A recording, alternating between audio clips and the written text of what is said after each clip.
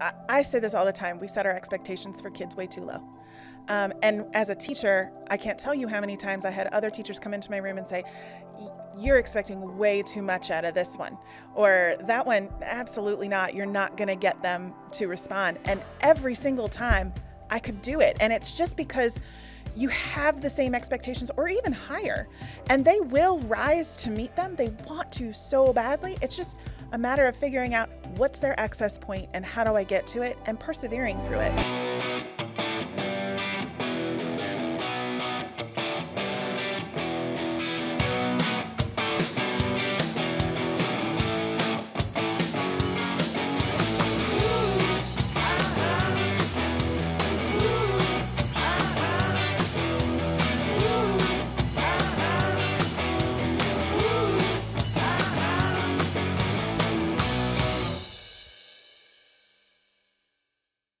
Hello and welcome to Around Town Carroll County, the show about entrepreneurs doing wonderful things right here in our own county and how you too can build a thriving business and live out your own dream instead of being paid to build someone else's. I'm your host, Adam Stoltz, owner of Digital Consulting LLC, a company focused on marketing and content creation for your business, making your complex video projects simple. If you like what you see and hear today, please be sure to subscribe, like, share, leave a 5-star rating, and you can also donate to our cause right on our homepage at aroundtowncc.com. And we can't thank you enough in advance for your support. My guests today have a website that has over 200,000 views each month and a monthly newsletter with 50,000 subscribers. Each year, they support 2,000 educators through an online courses, conferences, and a resource platform. This past summer, their 14th online conference featured the legendary Julie Andrews as the keynote speaker to over 2,500 K-12 teachers and administrators. They are recognized as the largest organization to support K-12 arts integration and STEAM efforts in the world. Each year, they donate 10% of their annual profits back into classrooms through Donors' Choice projects as a way to give back to the community. And they've had the honor of being a keynote speaker at the U.S. Department of Education for their Arts in Education event and speak around the world on arts integration, STEAM, and innovation in the K-12 schools. Please help me welcome to the show the CEO and the Chief Academic Officer for the Institute for Arts Integration and STEAM, Ms. Susan Riley and Ms. Typhani Harris. Thank you so much for being here. Oh, absolutely. Our Thank pleasure. you for having us. Of course. So for those that may not know, what is the Institute for Arts Integration and STEAM?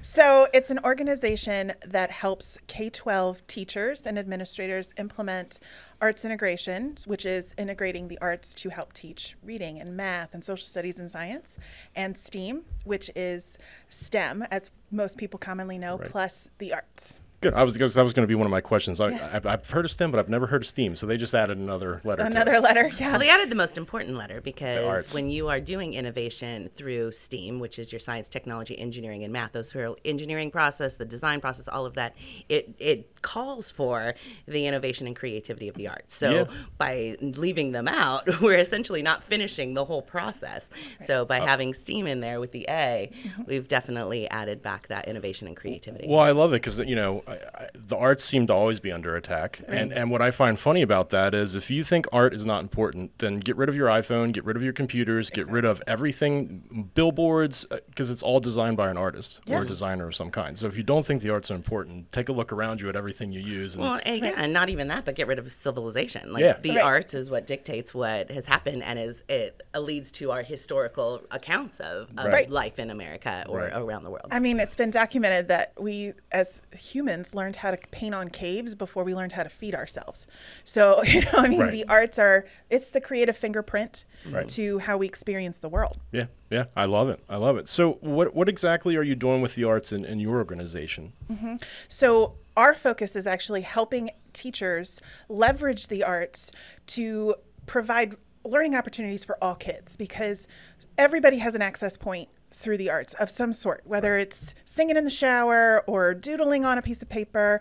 And it allows children who may otherwise not be engaged in school or have difficulty with reading or math or social studies or science to have an access point in which to learn those things that make sense to them. So our job is to help teachers learn how to use that process. And it is a process that's, that uses standards, connections, and assessments and all of the things that teachers do, and to make that process easier for them to implement so that it's something that actually occurs in the classroom. I love it. So it's not just art and art class. No. It's art and math class and art and science. Yeah. And I love it because I got fussed at all the time by my teachers when I was in school because I doodled all the time. But that's how I listened, and my doodles actually meant something to me. Yes. But you're not paying attention. You're not. I'm like, yes, I am. And I aced all their tests, so obviously it was, but yeah, I got fussed at all the time for doodling because that's how I took in information and knowledge. Right. And so, there is a process to that because it is how we learn, and everybody learns a little differently, and to have a basic understanding of how you can use those components to reach and teach every child is important. And it's not just art in math class or music in reading class. It's also reading in art class and math in music class, being able to really pull those together in a symbiotic relationship, because that is how we experience the world, right? Why do we compartmentalize things in school when we don't do that in the real world when we get out? And we're always talking about, providing real world education to our students. Then why would we set them up for something that doesn't exist in the real world? It doesn't exist any longer. I mean, the way it was set up obviously made sense back in industrial times. Right. But now we're not in that time anymore. Right. It doesn't make sense. I don't come into the office and go sit in one desk to do my reading and then go sit in another desk to do any math work I have to do. It all comes together. So I think with arts integration and STEAM, we're giving that opportunity to pull in all of those subjects and really allow them to not only feed off each other but work with each other in order to better understand any concepts that the students are working with. Yeah, that's great. I mean, because you do any job, you're not just doing one. I mean, unless you're in a factory and you have one of those where but most jobs you're not just doing one little thing. Even though I do art and I joke with people, hey, I make shapes and colors move left to right on a screen. There's a lot of math involved in that. Even though I hate math, there's numbers I have to deal with and figuring out where it is on the screen. So it makes total sense in my head that if you're not experiencing all of it at the same time to get it to work together, how does it benefit you? Yeah, and this isn't just something that sounds fun, right? And people are always like, wow, that sounds fun. I would have loved to learn like that in school. Here's the thing, though. The teachers that actually implement this are seeing up to a 20% increase in student achievement. If you implement it well, it's not just fun and it's not just arts and crafts. It's having a real impact on how students are learning and their success in the world. So I think it can't be something that we dismiss. And that's what's exciting for us, is that when we can help teachers figure out how to use this process well, that it has a direct impact on students. And that impacts, generations. Everything. Yeah. No, we talk a lot about on the show is current generations just kind of are what they are, but if you can reach the younger generation and get them to change, and honestly what's scary to me is the tech companies realize this. They don't care if you don't like the iPad or the iPhone. Right. They know if they get it in your kids' hands, then the next generation is just going to be used to it and it doesn't matter what you think. Right. So I get getting the younger generation and getting them up to speed on how things could be and be better, I think is key to a lot of our troubles right now. So is all your teaching online, or do you do any in-person stuff with teachers, or? Everything's online. And it has been since we started in 2009. So when COVID hit and everybody had to shift over to, online everything, we were kind of like, this is normal. This is normal for us, which is interesting. There's definitely some shifts that you have to make when you are teaching online and when you're learning online, as I think everybody learned that, you can't just plop in front of a screen and expect to absorb everything. And what's great for us is that we've learned that over time. We've figured out what's engaging for teachers and for any learner, actually, and how to leverage that in a way that makes their learning experience, enjoyable. Right. Good. So let's talk a little. We usually save this for later in the show, but let's talk about Carroll County and why Westminster. Because noted here that you put down Ting as a part of the infrastructure that you liked here. Yeah. Let's talk about that we have fiber internet in our small little town of Westminster, and why is that beneficial to you? So when I first started, I've lived in Westminster since 2005. My whole family lives here, which is great. But when I actually started as an educator, and I was traveling first to Howard County and then to Anne Arundel County, which, an hour and a half drive one way each day was a little crazy. I did that for way too long. Yeah. And so I had started our organization really just as a project to document what was working for us in the classroom. And then as I started to kind of grow this organization and more people found it, I was like, we could do this full time and it's all online. But I had a little bit of a struggle. You had mentioned at the intro that we had our 14th online conference just this past summer. Yep. And we were actually talking about the very first one that I held, which was back in 2010. And at that point, I think we, of course, did not have Ting. I didn't even have cable internet at that time. I think I had DSL. Good old DSL. Woo! And I was trying to run the thing live and with a chat, and things were just, people were dropping and things wouldn't run, and I was so frustrated. So, of course, then we bumped it up to cable, and that worked fine. But when Ting came in, it was such a great opportunity. I mean, there's no reason, literally, in our organization for us to go anywhere. We could go literally anywhere in the world because we can all work from home. We can work, we have an office space, but we can work from anywhere. But the availability of Ting allows us to be online all the time. And when we run an online conference, we don't have to worry about speed or dropped calls or dropped, chat. Everything just runs, which is fantastic. And it's not available very many other places. So it's awesome that it's here. Well, and as I know, and I'm sure you guys now know, I mean, video is, you need bandwidth. Yeah. You need as much bandwidth as you can possibly get when it comes to video. I mean, I had a client that they sent me, they're like, hey, can you download all these files for 600 gigs worth of video? I was like, nope, I don't have Ting. Sorry, I'm not, because on cable that would take a 3-day download. I don't have time, unless you want to pay me for a 3-day download. It's probably not going to happen. Right. But yeah, well, and you also had here, because I agree, reasonable office space, tax rates, access to incredible universities, partners. So yeah, I mean, what else? Why did you stay here then? Why? Right. I mean, like I said, we could work anywhere, but in this corridor where we're at, the office space itself, if I were to try to find this same office space in Owings Mills or in Baltimore, it would cost me twice as much as it costs to have it here. We don't need to have an office space here, but it's so great because we can do some in-house videotaping if we need. We have a podcast that we record in-house. We have people on our staff. Obviously, we have them elsewhere. Holly Valentine actually lives in Rochester, New York. We have subcontractors all over the United States, which is great. But our office team, they all come in and at various times during the week, and it's just great to see each other. I think that was a lesson that we learned in COVID is, we need to be able to see each other in community.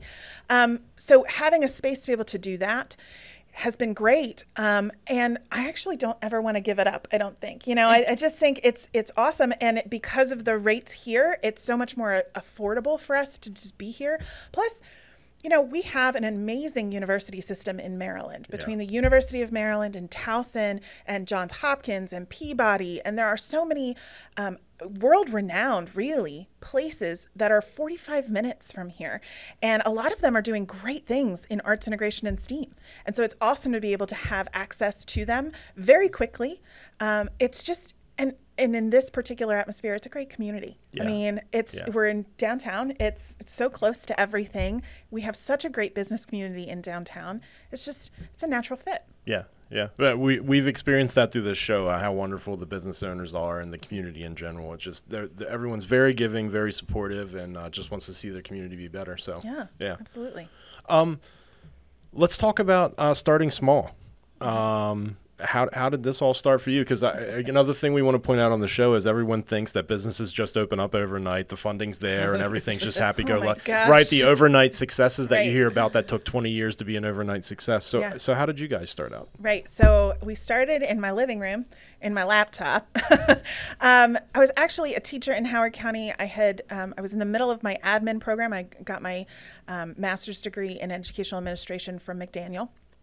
And for one of my final projects in that degree program, I needed to do an active research project. And so in my building, I had approached my principal and I said, you know, I was doing some research and I found this thing called arts integration. I really think that would help our kids. So would you mind if I put together a small team? And he was like, you know what, if you can get one kindergarten teacher and one fifth grade teacher on board, so you've got some variables there, I'll support it. And I ended up getting all of the team leads in every grade level, our special ed coordinator and our reading specialist on board. It was phenomenal. And as we were in the midst of this, of using arts integration, it was kind of trial and error at that point because there wasn't a ton out there in terms of how do you implement this. Right. And so what we realized is we needed a space to document everything. Like what was working, what didn't work at all, you know, what should we avoid for next time? And then let's write some lessons and then just house them there. So I started a website. I just called it Education Closet because I was trying to find artsintegration.com and wasn't available. I was trying to find all these other things. And I thought, you know what? This is like the closet that is available in education where you just open the doors and see what's there and pull it out. Right. So we had called it Education Closet. And I was just using it as almost a lab sheet.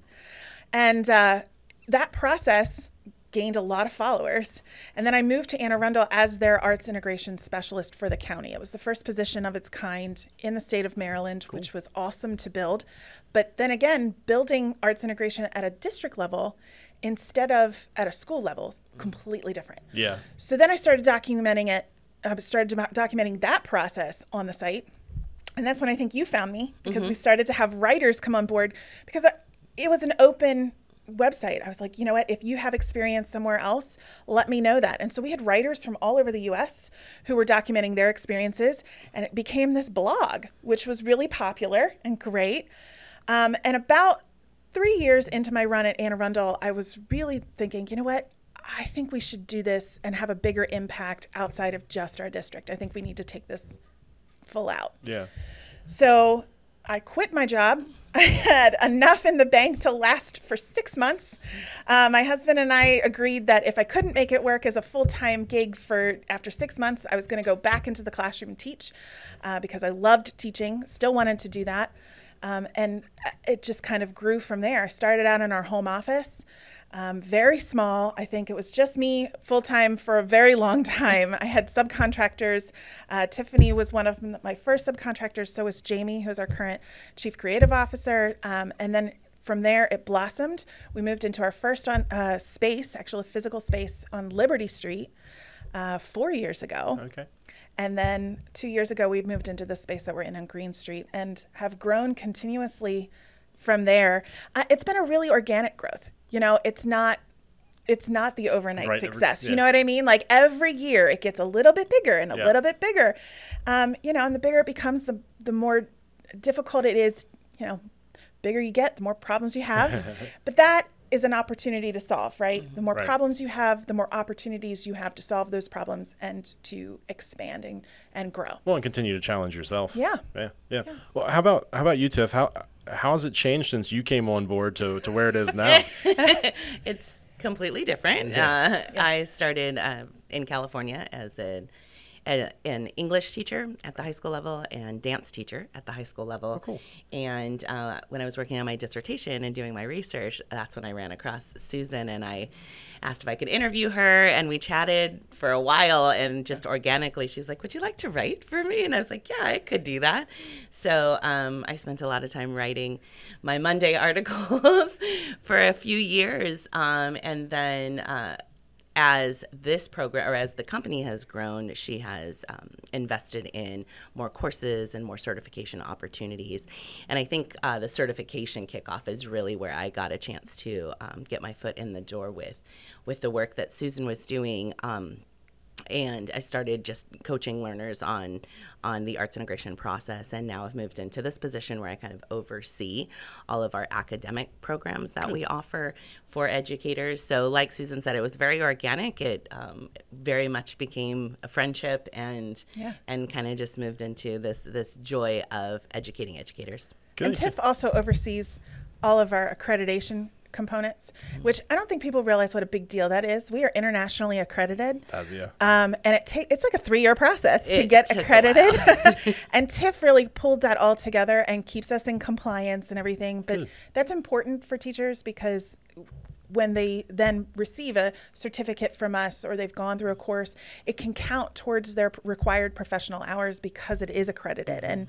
And so it's not just a fly-by-night program. Right. It has been overseen by organizations that confirm that this is a good well, and there's so program. many opportunities right now, especially in the internet, where anybody can make a course about anything, Right. you know. Right. And so our process really forced us to show the credibility in the courses that we offer, and kind of defend that in order for our accreditation body to approve us. Well, and two things there. The first one is, when you asked to interview Susan, was that for your own articles, or was that just... No, that was for my dissertation. I was working on my doctorate at the time, looking at competitive dance programs versus fine arts dance programs, and I ran across arts integration, and I was like, that's interesting. We haven't heard that before. And so I just reached out to chat with her about it. And it was, like I said, ended up being a good move, a good call, let's say. Well, I bring that up because I found that through this show is like, if you get some random person to say, hey, could you mind just talking to me for it's I always just find it interesting what you learn. And what else I've found from this show is somebody will be like, I've known that person for years. I had no idea that they did this or they, you know. So again, I'd encourage anyone, if there's someone you want to talk to or say hi, just ask, hey, would you talk to me for a bit? You think you might be interested what the turnout is, right? Yeah. Now I forget my second question, but that's okay. Well, that happens a lot on this show. What kind of feedback have you received from the teachers? I know you said that you've seen good things, but have there been any like wow, this has completely changed my classroom entirely? Like it's just night and day, and I guess more so, has it grasped the kids' attention, right? So maybe the kids that are acting up aren't acting up as much anymore because they're now engaged. Have you seen a lot of that through what you guys do? Yeah. I'm going to let you speak to that because you get a lot of the feedback from our learners. I do get the opportunity to get really close to our certification members. And usually it's after their first quarter, which we call a sprint, that they are like, oh my gosh, this has completely changed the way I look at everything now. And so giving them that new lens to look through then becomes kind of this catalyst for how they really start to use education in the classroom in a holistic way, ensuring those real world opportunities for students. And they see a change in their kids. They see the kids actually coming to class or not putting their head down when they're in class and a little less acting out because they want to be involved in the process and they want to be involved in the activities and the experiences that they're having within the classroom. Great. So I get teachers telling me almost immediately once they learn some of these underlying foundational processes that we teach them, they see immediate results and they really start to look at everything through a different lens, which I think, and if we go back to what we were talking about earlier, that's where we want to go. We don't live in silo, we don't work in compartment, and so this gives just the chance of them looking through a new lens is kind of giving them a new vision of how education could be. I like it. Well, and because this is a little off topic, but I'm curious because my mom said this to me once. She used to be a teacher's aide at the elementary level, and she worked with some of the quote-unquote troubled kids. But she brought something home to me one day, and she said, you know what's amazing? When you ask these kids that aren't expected to perform at a certain level, when you ask them to perform at the level that every other kid is at, they do it. It's just the expectation that you set for that. So can you speak to that in your experience in the classroom? I mean, like that we try, again, you silo, you're not smart enough, so you're in this class. So but if you expected the same out of every kid, I think you might be amazed at how. I say this all the time. We set our expectations for kids way too low. And as a teacher, I can't tell you how many times I had other teachers come into my room and say, you're expecting way too much out of this one, or that one, absolutely not. You're not going to get them to respond. And every single time I could do it. And it's just because you have the same expectations or even higher. And they will rise to meet them. They want to so badly. It's just a matter of figuring out what's their access point and how do I get to it and persevering through it.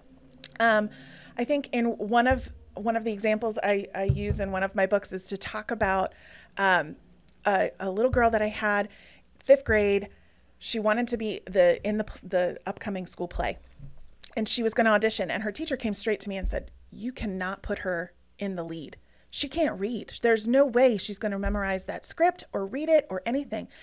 And by the time that we actually produced the play, she was the star. The county executive had come to see it, and he actually pulled her aside with her mother and had said, you did an amazing job. You're an amazing actress. How did you do that? And her mother said, I sat with her because her mother was a single mother who had very little time. She was working 2 jobs. But she said to the county exec, I sat with her every night and we went over her script and we went over her acting because this was important to her. And it was such a joy to see her just, you know, just be this person. That little girl, I mean, that changed her life to do that. And I think having those expectations, never thinking, you know, this child is lost or this child cannot possibly do this. You don't know. Try. Well, and I'm sure it's tough when you're in that environment every day, but for a teacher to be like, no, don't give them this. Like, what is going through that person's... I guarantee you she was trying to save that child from embarrassment. She was like, the teacher herself was trying the best that she knew to protect that child. But even that's a learning lesson for everyone. Yeah. Maybe it's not your job to protect, right? Yeah. Right. Well, and I had the joy of working with teenagers. Yeah. So even more fun. Anybody who knows or has worked or lived with teenagers, they are a whole separate species, which I love dearly. And actually, it was those problem children that were my favorites. Those were the ones that like, no, I got it. Let's do this. But I think a lot of it is foundationally in education, we're dealing with people, and that means building relationships. Right, as with all walks of life. With everything. We're dealing with humans, so you have to build the relationship. If you don't have an audience that's willing to listen to you, they're not going to learn from you. And I think that's what makes the arts so important, because vulnerability in the arts is revealing your inner self in so many ways, whether it's painting or drawing or singing or acting or dancing. You are vulnerably showing an identity that sometimes you might not share with others. Right. And just that one expressive property of the arts allows us to build an even stronger relationship. Yeah. And that's where those so-called problem kids become your stars. Yeah, well, and we talk a lot about that on the show too. If you're not being your authentic self, that's what leads a lot to this depression and anxiety and feeling sad and lonely, is you're not being yourself and being your true honest self and giving your gift to the world, right? I mean, if you're not doing that, it leads to some pretty bad things. And that's sometimes hard to do with math. It is. It's hard to do in general. 2 + 2 myself. So, you know, the arts really give a voice to them. Yeah, that's true. That's very, very true. And again, this might be off topic, but I'm kind of curious. Again, since you're dealing with humans and you're dealing with the public, these kids that might be the problem kids, I mean, you realize a lot of that probably has to do with outside influences in their life, though. So how, as a teacher, how do you deal with, this will apply to all walks of life, but how do you deal with stuff that's out of your control when this kid obviously is not coming from a good background and is not going home to anything good? How do you try to pull them up out of that as a teacher? Because, I mean, then you got all the red tape as teachers, and what do you know, you can't... Man, what a tough time to be a teacher nowadays, huh? It's so true. For me, and I know that you can speak to this at a different level again because of your experience with older students, but with younger students, I always felt like my classroom is a safe haven. No matter what else is going on in your life, when you come to me, we can have a safe space for you to express yourself however you need. And there were children that came to me literally just screaming and beating their hands on the floor and crying, and not because they were having a bad day, but because of everything else that's going on and that they cannot hold in their body. And literally, I would just give them a space to do that. I happen to have a large music closet that housed all kinds of instruments, and I would let them to just go in there and to get themselves to calm down. And that allowed them to know that this is a space that I can come to and I can be myself.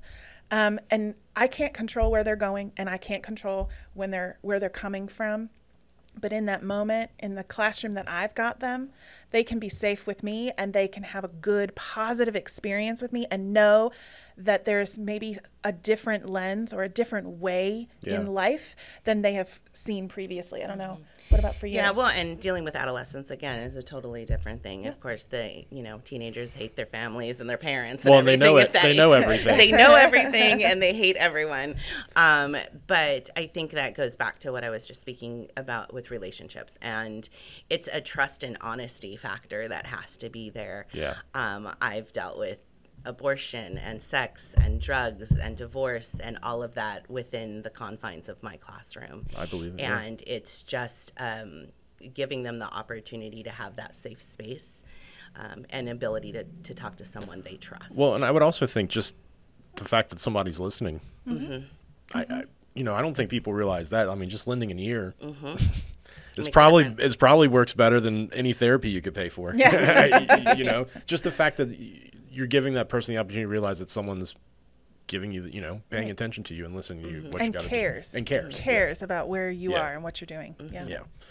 Well, real quick, let's speak about someone else that cares. I have to thank my sponsor here. And that sponsor for Season 2 is Target Community and Educational Services right here in Westminster. And Target is a client of mine, and I've been a fan of theirs for many years, and we can't thank them enough for their support and, more importantly, their belief in us and what we're trying to accomplish here. Target Community and Educational Services is a nonprofit in Carroll County striving to enhance the lives of people with disabilities. Through their Human Resources graduate program at McDaniel College, you too can have the life-changing experience of working with these amazing people while getting your master's. Find out more about their graduate program at mcdaniel.edu or Target's website at targetcommunity.org. And while you're there, think about donating directly to Target Community and Educational Services and help enhance the lives of people with disabilities. And also, our T-shirt sponsor today is from Get Up Fitness right here in the Town Mall in Westminster, Mr. Joshua Wonder, who we're calling our super fan. He's been very supportive of the show ever since we started, so we'd like to support him back. He runs a nice little gym, does like boxing classes for families and kids, and actually has a nice little Parkinson program for people that might need a little extra special need in their workouts. So thanks a lot, Josh, for the shirt, and be sure to check him out. And Susan, you told me that you're aware of Target Community Educational Services, correct? Yeah, my sister-in-law actually uses Target services. She enjoys their gala every year. Yeah. They have done amazing work with her and with, I know, many of her peers, and just I can't say enough good things about them. Yeah, they're wonderful people up there. I know Tom and Gail personally. Tom runs the place. Gail, I think, is their marketing director. But they're all wonderful up there. And just real quick, the McDaniel College's Human Services Management Program is a 30-credit program where you can get 80% of your tuition scholarship paid for, and you receive an annual stipend of $26,000. And did I mention all the graduate seekers out there get free room and board while in the program? So if you're looking for human management services, there's no other place to do it than McDaniel and Target. So Target, thank you very much. Back to our show, though. Let me see if I can find my notes here. All right, I like this a lot, so let's dive into that. Slow is overrated. That's what we lovingly called Susan Standard Time here. Yes, there is a term for it. See, I would have figured Typhani had come up with that. Slow is overrated. No, I was No, also I'm okay with the slow. I'm okay. Yeah, our team does call it SST, Susan Standard Time. So when I ask for something, they will always ask me, is this SST or is this regular time? Is this normal human or superhuman time? I'm a big believer that maybe this is just my background, but when I moved from, a school environment to central office, the amount of red tape, I don't think I was ever prepared for. How slow change takes to happen in a larger organization. And I understand, especially in a larger organization like a central office or a large corporation, that there's going to be some levels of red tape that you're going to need to go through. I understand that. But for a smaller organization, and I see this all the time with entrepreneurs, people wait until they think they're ready. I'm not going to start yet. I'm going to I have to get this funding secured, and then I need to get this kind of computer set up, and I need to have a website designed for me. No, you don't. No, Right. you don't. You don't need a space. You can open up your laptop and get started. You can teach yourself how to use WordPress, and it might take you a couple of weeks, but play around with it and start. I feel like lots of times when people are getting ready to start a business or they have a small business, they feel like they have to go slow and cautious. And I think there are certainly times for that. But I also think you're never going to learn unless you get out there and do it. So start before you're ready. Get going, because the best teacher for you is going to be your failure. Yeah. We fail more than we succeed in this organization, and that's okay. I would rather do that and figure out when we succeed, we know it's right. Right. And then we can capitalize on it and build on that, which is great. But Yeah, don't. Slow is overrated. Don't.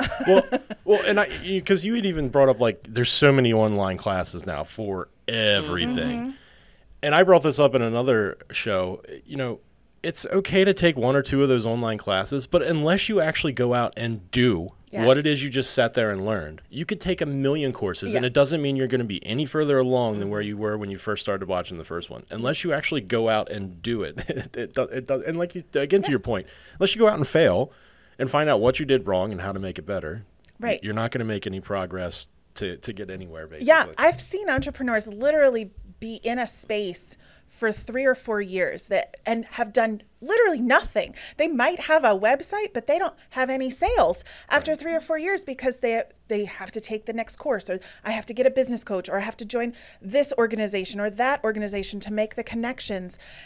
No, you will always serve yourself better, to your point, taking action than you will passively taking in the information. Right. Well, and I've also brought this up too. Even if you're not good at websites, you're not good at video, you're not good at photos, but you need them. Yeah. Learn as much as you can about that so that when you actually call the professional, you can speak their language, you can know what to ask for, you actually know what's a fair price. I try to tell people that too, because again, the more you know, it's only going to benefit you in the long run when you actually have to dive in and start paying people for this stuff. And, I know enough with websites to be dangerous. Yeah. But there's plenty I would bow to a website guy and be like, I have no idea, so just don't take advantage of me in this area. But I at least know about hosting and the better stuff to get over that initial hurdle with someone. Yeah. Let's see. So because I'm with you too. Like I want everything to be like yesterday, and I don't understand why we can't change. A lot of people are scared of change. Why do you think that is? People are scared. This is from Bridges. People are not scared of change. They're scared of the transition. Because you'll notice once the change happens, people are like, yeah, this is awesome. It's that uncomfortability where you're sitting in that transition period where you're not sure. It's trepidatious. You're, uncomfortable. That nobody wants to sit there. And so it's the transition that sucks. It's the change. The change actually is great, and people embrace the change when it happens. But it's just that initial ideology that, oh my goodness, everything's gonna be different. Well, isn't that funny as humans though? I mean, we act as if change is somewhere stopped throughout history. Right. Right. I had a great grandfather lived to be 104 years old, and I used to sit and listen to him talk about when he was a kid. And it's like, this guy saw all the world wars, computers being invented, roadways being invented, and it's like, but people nowadays are like, I want to go back to it's like things constantly change. You can't change it's inevitable. It's inevitable. It's going to happen. So. Yeah, I guess it's learning how to deal better with the transitions. That's true. I had something else, and then, anyway. Are you laughing at me? Kelly's laughing at me. That's why we bring her along. To keep me humble. Be honest. That's right. Yeah. We'll see where this goes. Let's talk a little bit about being a female in the workplace and running your own business. Are there any unique challenges? Want to ask the single man here? The one male. The one man we have. Yes. It's a little reverses to most offices, especially in video. Yeah. I made the comment to Kelly the other day. I said every video company, their first hire should be a female, because so many. I've worked for tons of video companies. It's all dudes. It's all it ever is dudes. I took her on a shoot, and it's the shots that she got. It's like no guy would have thought not a single guy would have thought, hey, I need to get this little detail shot. And I loved them. So I was telling her, like, the first hire, every video production should be a female, just because you're going to see different things than anyone else will. But, I mean, have you had any hurdles in what you do? Or Oh, yeah. Yeah. There's, I think I was doing some research the other day. I think female CEOs, if you are making more than $500,000 a year in your company, you're in the top 2% of female CEOs in the world.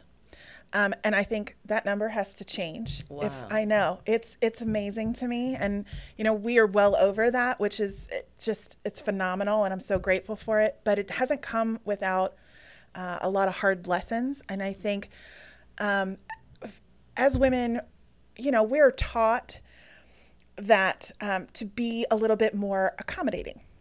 You know, you don't necessarily go and ask for the raise, even though you think you deserve it. And even though you have a million reasons for deserving it, you don't go and ask for it because it makes you seem a certain way that you don't want to be perceived. And that's just kind of built into us as females. And I think, you know, when I walk into a room as a CEO, I am probably the only female there. Most times. If I'm not, there's maybe one other one, which, you know, then we're rocking it together, which is great.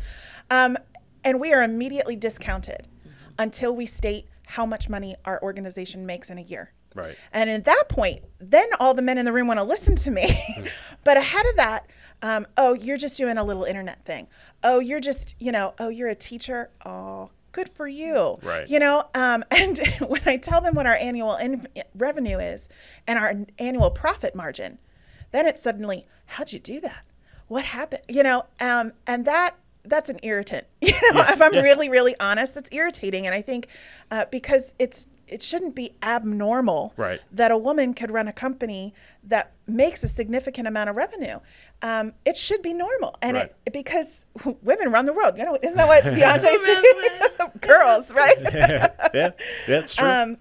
You know, and that is, I think that's changing, especially as we have a different generation coming into the business workforce, entrepreneurship, as entrepreneurship becomes more open with closing a digital divide that I think we had a long time ago. But I've seen it here in Westminster. I've been dismissed, and it's okay. I don't mind. I'm like, okay, watch me. Right, you know? exactly. That's okay. Yeah. But at the same time, I've also seen in Westminster that the wonderful, you know, open arms of what can I learn from you? Yeah. And what can you learn from us in this back and forth? So certainly it's a changing marketplace. It's something that we need to continue to work towards. I think I would love to see more resources put towards supporting female CEOs to get them so that it's not, you know, just 2% that are reaching that milestone. I think that many, many, many female entrepreneurs can get to that point. We just need to normalize it. Yeah. Well, I know Kelly's run into this. She had a gentleman come up to her at a networking event, and he's like, "Hey, what do you do?" She's like, "Oh, I do photography." So that's cool. What do you do for a living? It's like, come on, man. Right. Seriously, like. And she's, you know, one of the best photographers in the area. No, you know, of course, no bias whatsoever. Well, no, and you know, to young women, young girls out there, I mean, obviously, because even as a guy, you don't want to be rude or, you know, but how important is it to be like, look, you stand up for yourself, and know your worth, right? Because the other thing is I've had to learn through my business. Oh, no, that dollar amount you see there, that's the proper dollar amount of what I'm worth. And if you can't afford it, I'm not coming down, right? You know, so, how important is it to know your worth and your value and make sure if someone's telling you the opposite that you get yourself to realize your own value? I think it's a fine balance. I mean, if you also have to know your marketplace, right? Like we work with K-12 educators. We're not going to charge, you could go out to the world and get an online class for $500, $900, $2,000. We're not going to do that for K-12 educators for an online class because they're teachers. I got to know my audience, right? So you got to price accordingly with your audience, but you do have to know your worth. And I do believe that, you know, particularly females sometimes struggle with that, to know I can charge this amount. And even if I don't know all of the stuff yet, I'm still worth this because my background, my experience, my tenacity, all of the things that go into who I am can affect that value. I think it's interesting in that same statistic that I read about the 2% of CEOs who are female making more than $500,000. It also said that if a female and a male are both looking at a job application, and the female looks at the job application and she doesn't meet every single criteria, she won't apply. If a male looks at the criteria and meets like 40% of the qualifications, they apply and they're like, oh, I can work on the rest, right? I think we got to get that mentality to change, that I've got a good base here. Right. There's some things that I need to learn. So does everybody. Let me try it. Well, and that goes beyond even just applying for a job. I mean, if you open up your own business, you're not going to, if you're not going to know 90% of what you're trying to do. Right. So everyone will need to get over that hump eventually. Yes, absolutely. I mean, but I think it's just all like sociology. Yeah. Women, we're still trying to get out of the kitchen. Come on. Like, and I think it just exists. And so as opposed to fretting about it, I say challenge accepted. Like if you don't, if you don't see it now, that's awesome. You've just given me a challenge so I could prove it too. And I believe, we are fully now in a transition period, I think, on a lot of fronts. And I think that's why, things might be a little chaotic now is I think people are just sick of the old guard, as I call it. It's just things have been so one way for so long. And now with technology, things may used to change every 50 years a while ago. Things are changing like every year now. Yeah. So I think that's another kind of little fork that have been put in our, society. Yeah. And to your point, and I think this is important to remember too, it's not just about, looking at what you are or what you can offer and trying to determine value. It's also being able to take the punches, to take what's going to come at you and let it roll. Yeah. I think sometimes, and I know that I had struggled with this a lot when I first started, I took everything personally. We talked about, I take it to heart because I want to do good, and I believe that people in general are good. And so when something comes at me, at the very beginning, I took it personally, and I would wallow in that. I'd be like, man, maybe I'm not as good, and maybe this isn't right, and you're wasting time. You're wasting time. I can't tell you how many times I get an email back from somebody that's rude or that's not, and it maybe 10 years ago I would have taken that personally, and now it's delete, you're gone. Okay, not great for my community. And I get it. It's not a good fit. I think it holds us back in general. There's an author, Stephen Pressfield, who talks about going pro. And I use this a lot now, and I think it could benefit everybody who's running a business or working through business in any field. Is to look at any decision you have and go, how would a pro handle that? How would an amateur handle that? Right. Is a pro going to sit there and worry about that, negative review that you got on Yelp for, days? No, a pro is going to respond to it appropriately and move on and not let it affect your day. And so I think being able to determine how do I respond to things rather than react to things is an important component. Huge. I'm still learning. Yeah, we all are. I think I bring it up every show, but I'll just say it again. One of the first things because Kelly's been working for herself way longer than I have. And one of the first things she taught me was like, this person didn't respond to me. They said they would. And this person didn't call me. And she's like, relax. People have lives. Yeah. Someone's grandmother could have died. Someone could have, relax. It's okay. And it like, to your point, as soon as you let go of, it's me and everything's about me and they're obviously ignoring me. No, it has nothing to do. The world does not revolve around you. Right. And the second you realize that, it's easier to not take offense to someone didn't call you. That's a teacher quality too, because going back to the problem kids that you were discussing, like so many teachers will get upset when the kid slams something or rushes out or whatever, and it's not about you. Right. That child has gone through so many other things, and they're bringing all of that into your classroom. And so really understanding the human nature of it is important, and being able to say, hey, you're lost then. Yeah. Well, and that's another point to the show is I think the whole world as a whole needs a kind of an emotional awakening. An emotional reboot. Yeah, well, because a lot of people, me guilty included, walk around with a lot of anger, hostility over small little things that should have been let go of a long time ago. Now that you're in these echo chambers of social media and all news is negative, like I was talking to someone the other day, like even if you wanted to get away from a political topic, you can't, because they're going to smack you across the face with it tomorrow and the day after that and the day after that. And by the time you forgot about it, they're going to launch it again just to make sure that they're getting their clicks and all their, So it's tougher now than ever to let things go, I think, and to get away from things that you don't want to deal with. Do you see anything changing in teaching that might assist with teaching kids about their emotions more so than we have in the past? Yeah, there's a whole movement right now called social emotional learning, and it's right front and center, particularly this year. There's a very specific competency wheel on how do you manage your emotions, how do you relate with others, how do you connect with yourself and reflect and to understand those components. And I think, you know, it has been around for a while. And we've been touching on it. In fact, we have a whole course on it, on how to use social emotional learning and the arts together. But this year, I think, is going to take precedence over probably everything else. It should. Because our children have been away from others for 18 months, really, from peer interactions.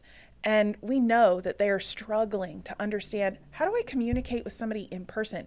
Because all I've been doing is texting and looking at you in a Zoom room, or maybe even turning off my camera and just listening, right? Really, are we listening? But how do I then engage in a conversation? And what does listening really look like? What's active listening? And it's not just me, you know, trying to think about my point and getting it in front of you. And it's not about, you know, the social media clicks or getting the likes or anything like that. Teaching that intentionally, weaving that into everything that we're doing, that I think is the big push this year in education, and it absolutely should be. Yeah, it should be. You know, and real quick to, I mean, talking about the likes and stuff, I mean, eventually I hope people are realizing it now, likes don't mean anything. They literally mean nothing. Right, but when you're dealing with a child whose entire life is friends and family, if half of that is disliked, like 50% of their world has blown up. Right. You know, and so we have to recognize that. And I think we've traumatized our children. Yeah. I think we've traumatized them in, you know, gun shooting drills at school, all the way through the pandemic and loss of loved ones. I can't imagine being in high school now with social media. It has to be awful. No, it's bad. I won't even I will not give my child social media. She really doesn't want it. I would love. Your child's. My child is different. Your child is a whole different breed. But it's brilliant. But I would love for all social media to be like just shut down for 6 months. And the only place that you can get your news is from a physical newspaper. Yeah. Like no TV, get rid of all the news channels, get rid of all the social media. I would challenge us as a society to do that for 6 months and see what happens if we're able to actually dialogue with each other again. Yeah, we don't know how to have conversations anymore. And I think this past year has, you know, it has really made that even worse. Well, and I think trauma. I think we've forgotten how to have a conversation because of these echo chambers. Now everyone's just under the idea that they have to be right. And that there can be no alternative point of view. And so now instead of being able to talk, it rises to anger because there's only one correct answer. Well, because you don't listen to understand, you listen to respond. Yeah, exactly. What's the one saying? Everybody listens just waiting for their turn to talk. Yeah. Like they don't actually listen to what the other people are saying. Well, and I mean, to that point and to the point about learning to control your emotions, what I would tell people there that might be struggling with anger or anything else or any kind of emotion or anything that you've been holding on to, traumas, it's only hurting you. The more you hold on to that, act out on that, treat other people poorly because of how you feel, it's only hurting you. That took a while for me to get through my head. It's like my actions, you know, I might think, oh, I told that person. At the end of the day, it was me that looked like an idiot, that looked like a moron screaming and yelling, that, you know. So, again, if there's anything you feel like you need to work on, definitely do it because at the end of the day, it's only going to benefit you, your future, your life, and what you're doing. So. Yeah, and also consider your expectations. Yeah. Like we talk about having high expectations of students and what they're capable of. Sometimes I think we all get caught in the trap of having an expectation of how something will turn out before we've even started. So modify your expectations. Let them go. Yeah. Let them go and make sure that you're paying attention to the next thing in front of you and let everything else go. Yeah. Yeah. I said it before, I say it again. My mom, always 100% correct. She would tell me all the time when I was little, the things you worry about never end up happening. That's right. And she was 100% correct the whole way through my life. So, I was just, we'll throw that out there again. Well, and it's important, too, I think, to remember that the children are always watching. And they're sponges. And they are not equipped with the vernacular or the language to articulate their feelings all the time. And so what they're seeing on social media, on the news, in TV, on reality TV, all of these things, they're digesting and internalizing and then acting in the same way. So I think it's always important to remember that. Well, and again, a reason for this show, there needs to be more positive media as opposed to negative media. Agreed. 100%. Because I look at what I do and I see what makes the money, and it's all well and good, but when you, because I was a big fan of like Mr. Rogers' Sesame Street growing up. It's like, you know what? I know media can be used for good things. So it's about time that more people start using it for that, as opposed to, hey, new killing and whatever else that the news wants to throw at you to make you angry, because that just makes them more money. So, well, Susan, Tiffany, thank you so much for being with us here today. Thank you, Adam. And before we go, where can everyone find you? So our site is artsintegration.com. Okay. And do you have any like in-office meetings, or is that by appointment, or most people don't come to the office? Most people do not come to the office. Gotcha. It's just for us and our organization to kind of work together. But certainly people are welcome if they'd like a tour. It's a great little office, yeah. And then is there anyone outside of teachers that might find value in your online offerings? So we do have quite a few administrators who obviously support teachers, but also teaching artists and parents. Parents found, especially during the pandemic, found a lot of our free materials really helpful for their own kiddos. Oh, good. Excellent. Well, everyone, be sure to check out artsintegration.com and what Susan and Tiffany have built here. It's pretty phenomenal. And for all of you listening, if you like and see what you hear today, please be sure to like, subscribe, leave a 5-star review, and of course, you can leave a donation on our homepage at aroundtowncc.com. Take care, be good to one another, and we'll see you next time on Around Town. Thanks.